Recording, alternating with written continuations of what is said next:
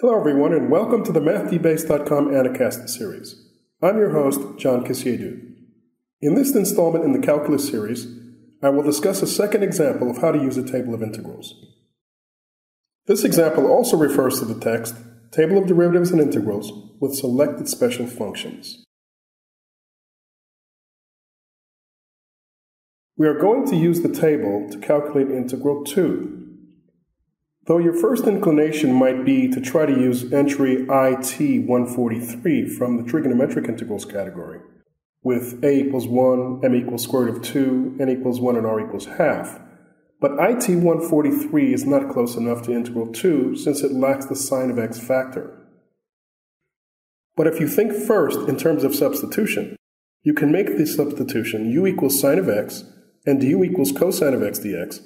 Then entry IA38 from the algebraic category is an exact fit. Rewriting IA38 in terms of u, putting a equals square root of 2, b equals 1, and applying the substitution for sine of x, we get